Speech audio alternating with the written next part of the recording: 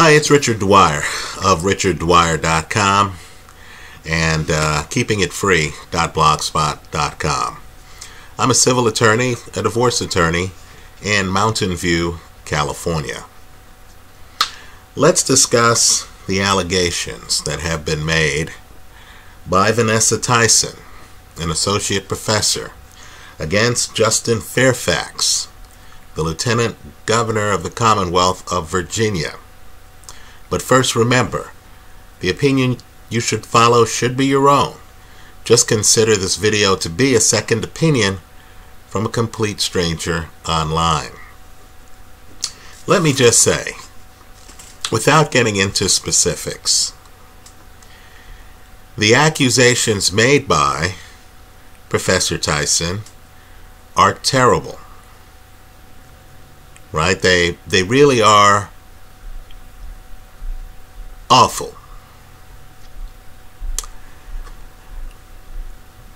I don't know what happened in that hotel room in 2004.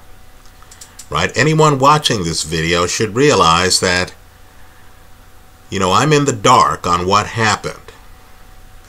But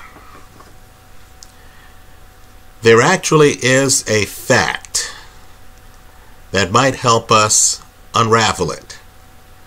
There's a factual discrepancy between the accuser's version of events and the accused version of events. Professor Tyson states that after the sexual assault, she never spoke to Fairfax again. Right? Very definitive. Never spoke to Fairfax again. Now, Fairfax, in his statement,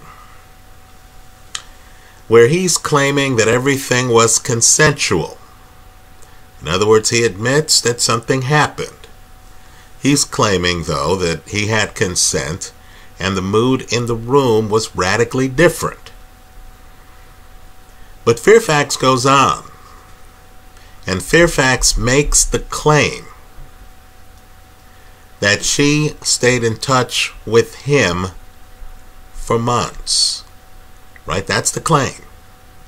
That she stayed in touch with him for months. Folks, it can't be both. Either the accuser never spoke to him again, or the accuser stayed in touch with Fairfax for months.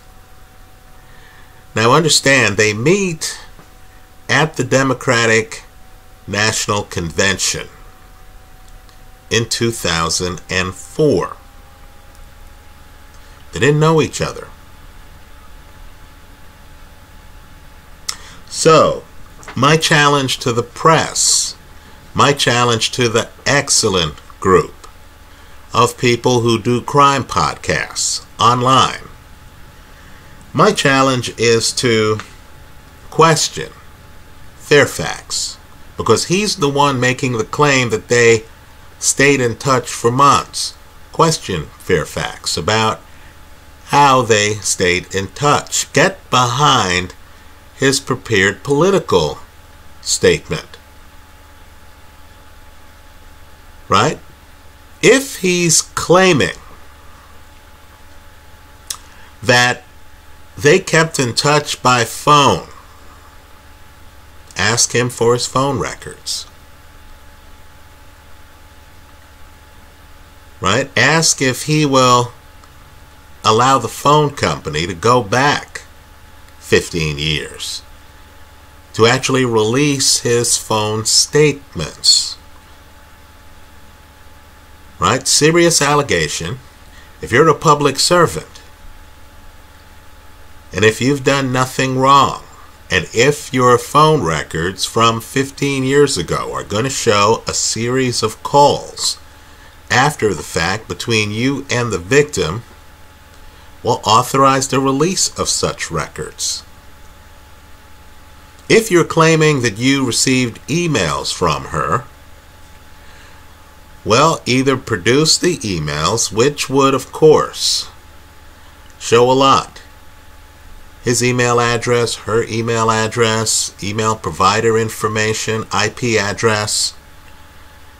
Right? Emails would show the location, roughly, of where the emails were sent from and who received them and things like that. Right? What needs to be done here if we're going to be sleuths, if we're going to be detectives, is going to be to rigorously investigate this factual discrepancy.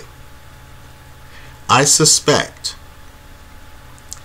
that if there's no proof that the two of them stayed in touch, if the story of how they stayed in touch gets murky, where there are allegations that it wasn't by phone, it wasn't by email, rather it was by written letter, right? How would they have each other's snail mail address? Right? If the explanation is murky, then that's going to tell me who to believe here. Right? Again, she claims she never spoke to him again. Right? After an incident like this, I couldn't imagine she would want to be in contact with him in any way, shape, or form. Right? So, let's hope the Lieutenant Governor is challenged here. Right? Show us how she kept in touch with you for months. Give us the details. Authorize third parties to turn over the records. Give the press your information, your phone number from way back when, your email address from way back when. If you're claiming you gave her a business card and that she wrote you at the address on the business card, give us the business card, or give us the job during that time frame that you had, so that third parties can then investigate what business card you would have had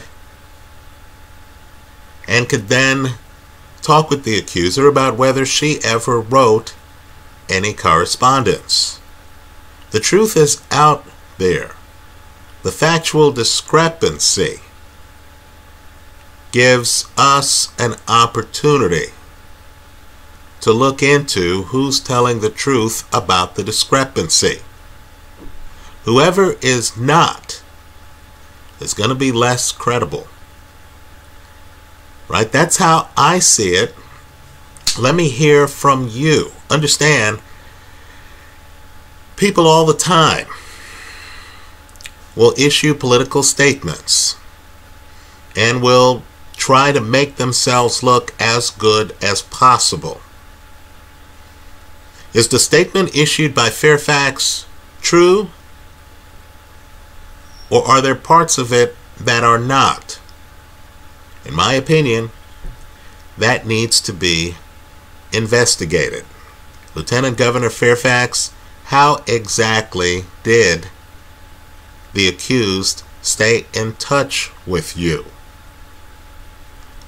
Let us know. That's how I see it. Let me hear from you. I hope you leave your comments in the comment section of this video. Thanks for stopping by.